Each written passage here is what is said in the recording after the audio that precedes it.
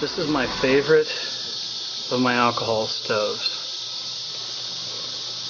And I'm doing some of these videos on, the making of them. I didn't do a real good job of documenting making this one. And one of the people who watched the video asked why this didn't need primed. He was looking for a new one.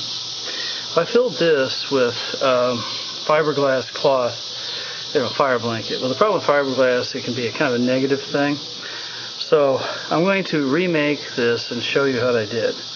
Now, like I said, Pearls Infusion, Walmart, $1.20 a can. It'll look like this. So the reason for choosing this, it's a nice little size, but you'll notice that it also has a pull ring top. So first things first, I'm going to pull the top. Now the pull ring top is a significant factor here because that gives me the lip I wanted. So I'm going to clean this up and we'll talk more. Okay, so I've taken the can, I've washed it out and dried it. So now, as I say, you will see the version that will end up working the same, but I'm going to put a different material in this one. Fiberglass, you don't want to burn too much if you're going to leave food over it, so I'm going to put something different in, but it'll work just beautifully. So what we need for this will be this can, a paper punch,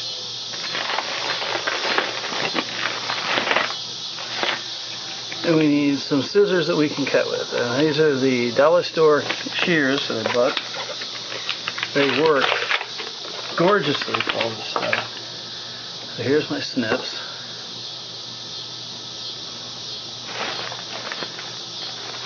Cotton balls.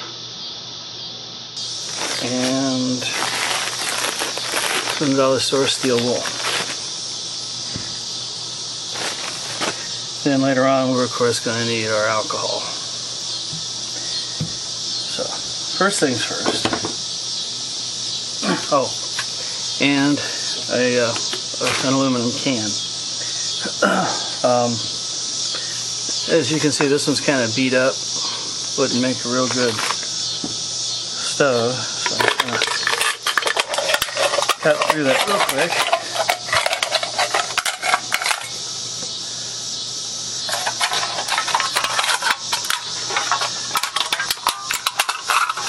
And like I said, you can see these dollar store kitchen shears are just perfect for this.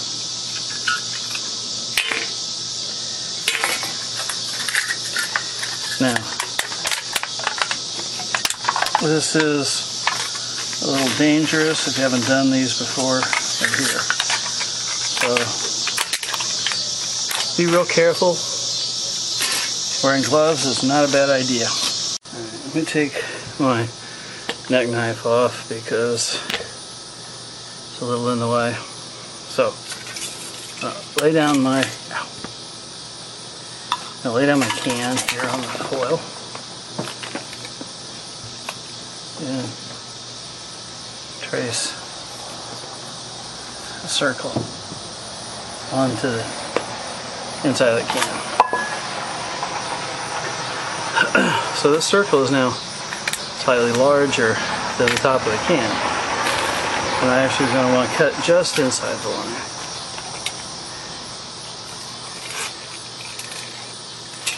And we'll look here in a minute when we get this done.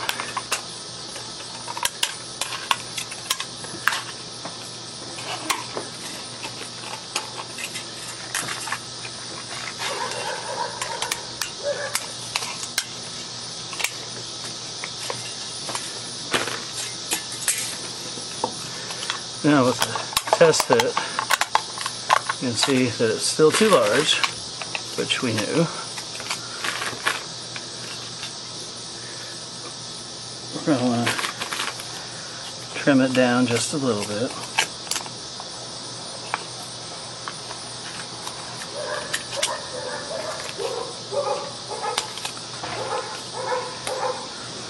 Remember that any of these pieces that we trim off are going to be very sharp. So we want to protect everybody from those.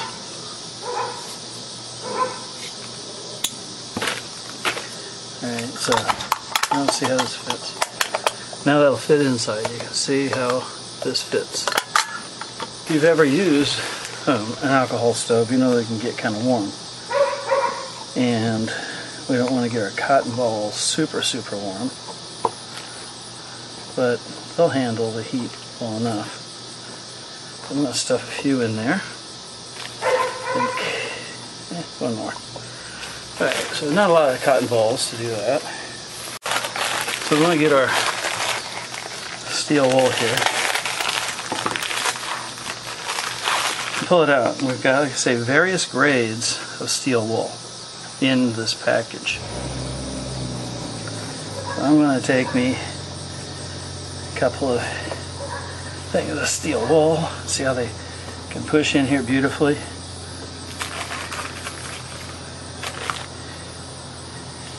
For this part, actually I want the third one in, I think, because I want this good and packed. There we go. Now, I could leave this so everybody would know how you cut up a Diet Coke can, but I'll go the other way. So, I was asked by Muskrat Jim why this particular stove did not need primed. And the reason it does not need primed is the penny stoves need primed because they're building up pressure which forces the gas out. I messed up. And so they have to pressurize. This one is not a pressurized stove. Therefore, it does not need to be primed in that manner. So I'm just kind of putting this on top, pushing down and feeding it under that lip.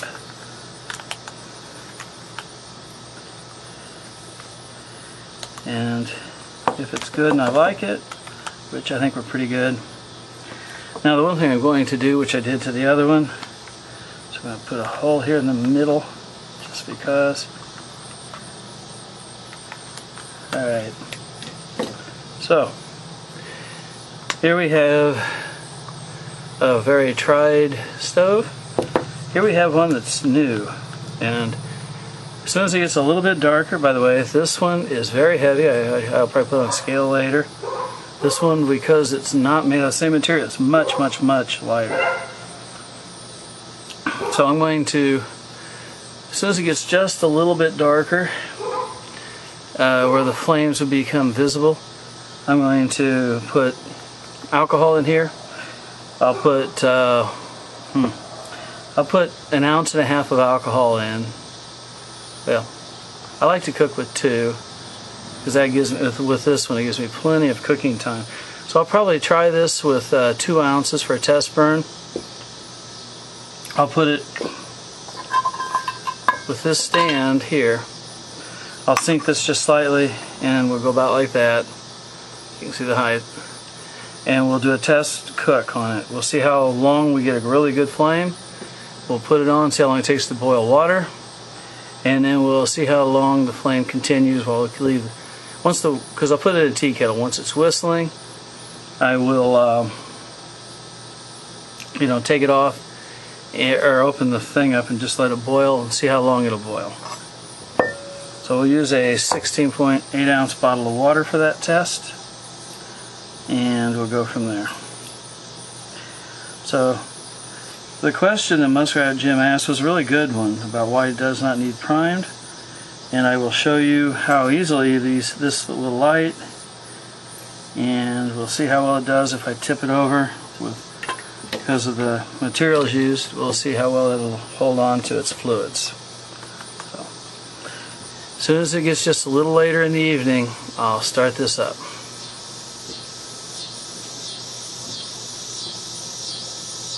Okay, so it's been long enough now that I can pretty well pick this up. And yeah, that's my penny. Pardon the noise in the background. You know, the neighbors are up and about, so life is life is. I'm going to fill my bottle with 3 ounces of alcohol. Guess I'll try and get a little bit on camera. If I do that, I'm going to be more apt to spill it, which is what I was trying not to. So, all right.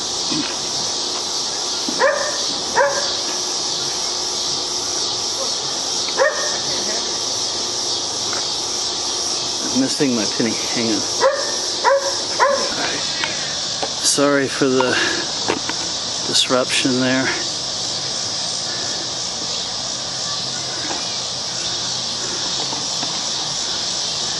Alright, so I made the depression in the ground like I would normally. Now I'm going to add, because what I would normally do in mine is add 2 ounces of alcohol. That gives me, well, 1.5 ounces to 2 ounces. 1.5 ounces for most meals that I want to cook and simmer. 2 ounces if it's something that I want to do more. Alright, alcohol is added. A moment to soak, and you can see that it's not leaking when I turn it, which is exactly what we want. But because it's a wick, it lights immediately. And I'll put my ring around it. Wish that the flame was, you know, more visible.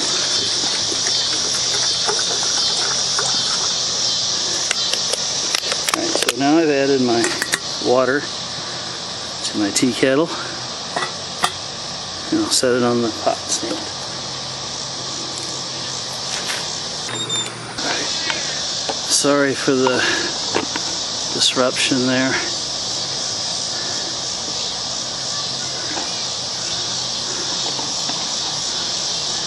Alright. So I made the depression in the ground like I would normally. Now I'm going to add, because what I would normally do in mine is add 2 ounces of alcohol. That gives me, well, 1.5 ounces to 2 ounces. 1.5 ounces for most meals that I want to cook and simmer. 2 ounces if it's something that I want to do more. Alright, alcohol is added. A moment to soak, and you can see that it's not leaking when I turn it, which is exactly what we want. But because it's a wick, it lights immediately. And I'll put my ring around it.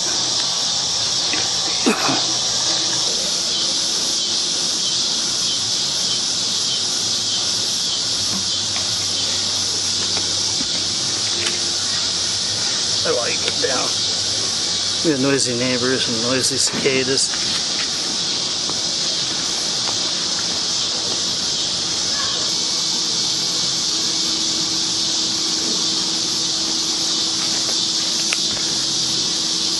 Okay, let's see if I can get this on camera. Pattern.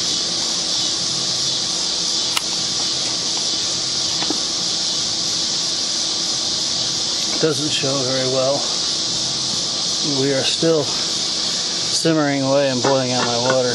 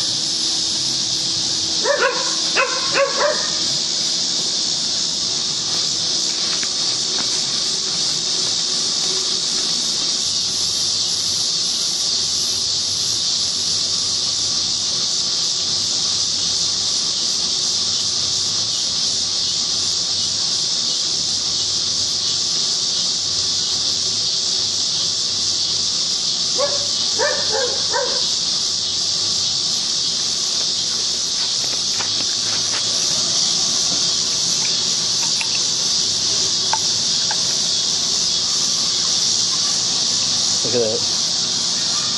Almost a half hour in. You can see there's still flame going.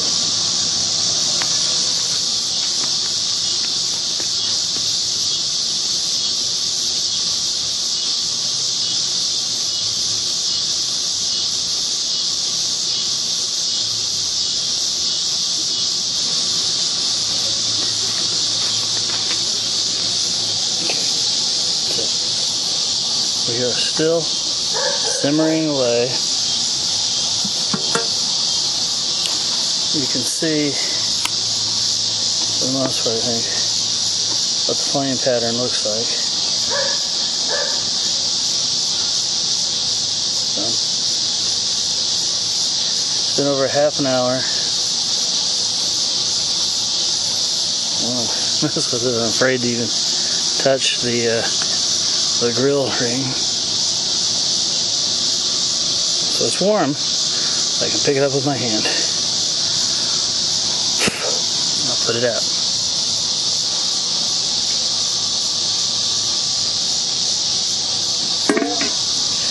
So, as you can see, it would still simmer for a while, but the test looks pretty good, doesn't it?